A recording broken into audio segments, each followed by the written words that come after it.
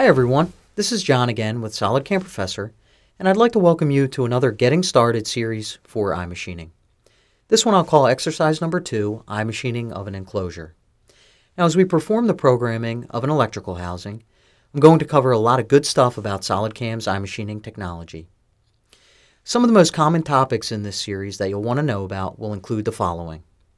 We'll add new machine and material files to the iMachining database.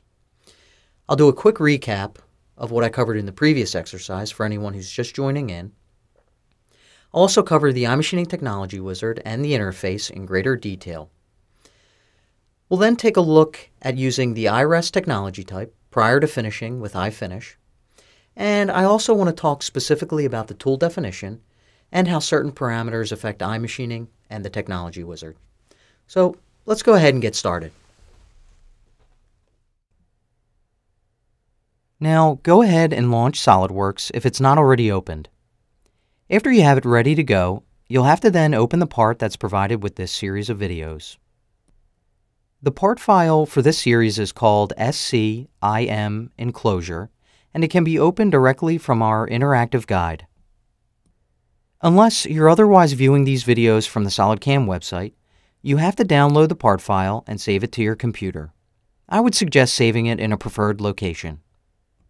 Once it's downloaded and saved, go to the SolidWorks main menu and click File, Open. From the Open dialog box, browse to the file location and open it.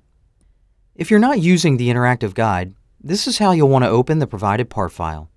Once the model is on the screen, we can now bring it into SolidCAM for programming. Now in the previous exercise, we customized our CAM settings for these iMachining Getting Started videos. We made sure that our CAM part will be created using the external mode.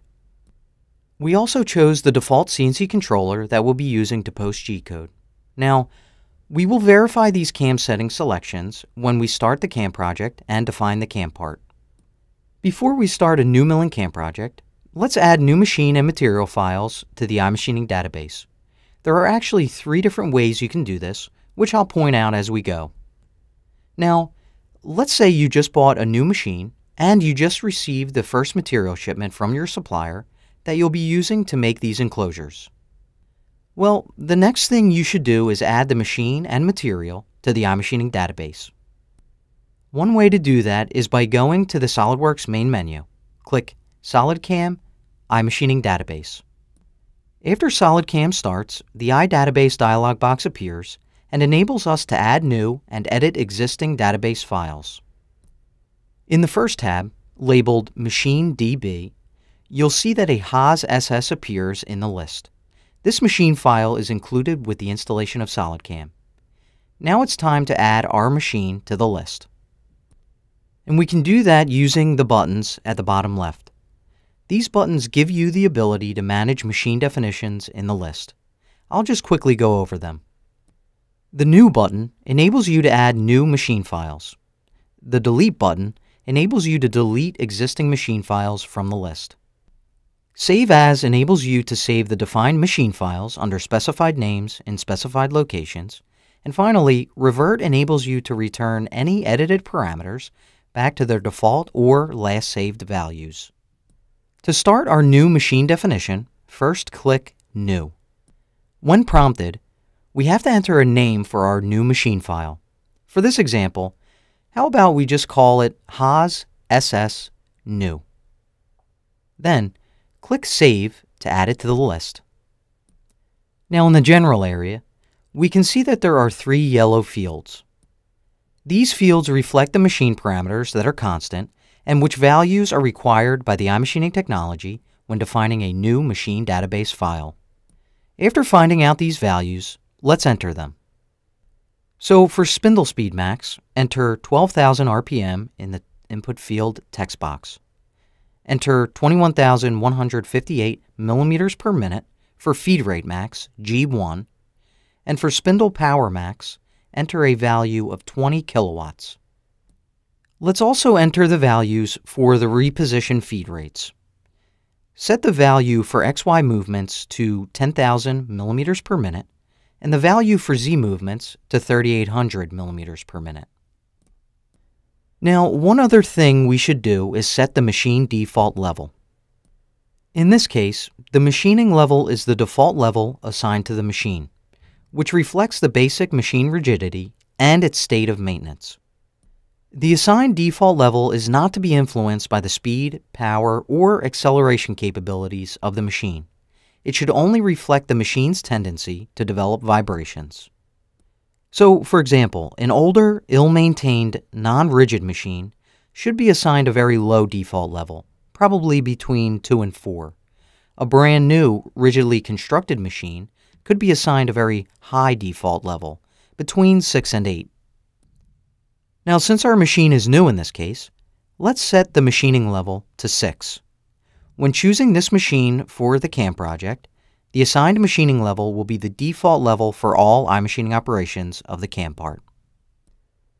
Now, of course, you'll see that you can always change this level on a per operation basis if you feel the cutting conditions are too aggressive for your liking. Now, let's move on to adding a new material file to the iMachining database. First, you have to switch to the Material DB tab. You'll see that there are over 70 materials supplied with the system. However, none of the materials in the list match the material that we just received from our supplier. So to start our new material definition, let's click the New button.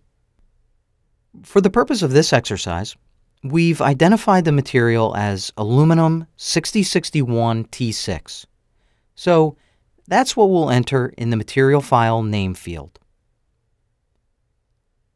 Let's now click Save to add the material to the list.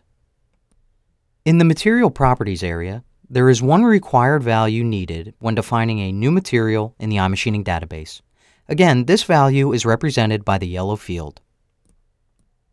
For newly added materials, iMachining uses the ultimate tensile strength, or UTS, as the physical property that determines the force per unit area required to cut the material, which is measured in megapascal. Now, the best way to find the correct UTS rating of a specific material is by using www.matweb.com or some similar online resource for acquiring material property data. Let's do that now. Go ahead and launch your browser, and in the address bar, type in www.matweb.com and click Enter to launch it. Then click the Searchable Database of Material Properties link.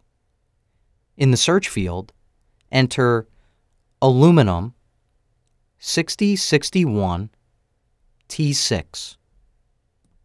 Click the second entry in the list. Now, in the Mechanical Properties area, we can see that there are numerous UTS ratings based on heat treatment and different temperatures. The iMachining Technology Wizard is totally dependent on the correct UTS value to produce cutting conditions that are optimal. So therefore, it's very important to know the exact specification of your stock material. If there are many entries to choose from, and you're just not sure, or it's just not possible for you to find out the exact specification, you can always start with the highest UTS value. This is absolutely safe. Later, you can decide, based on things like the sound of cutting and rate of tool wear, whether or not it's safe to change to one of the lower UTS values. Now, the higher value may result in gentler cutting than is initially possible, but iMachining gives you the ability to make adjustments on the fly using the machining level slider, which we'll get into later. For this example, I just happen to know that we received a typical supply of 6061 T6.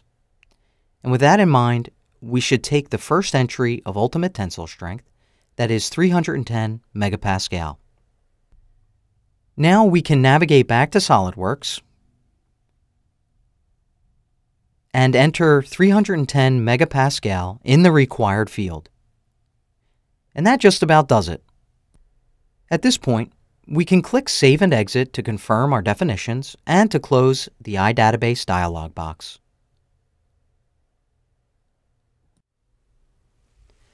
I'll end part 1 there, where we just added our first machine and material file to the iMachining database. Now in the next video, we'll have our model on the screen ready to go into SolidCAM for programming. We'll define the CAM part, as well as the machine and material data when we add our first iMachining operation.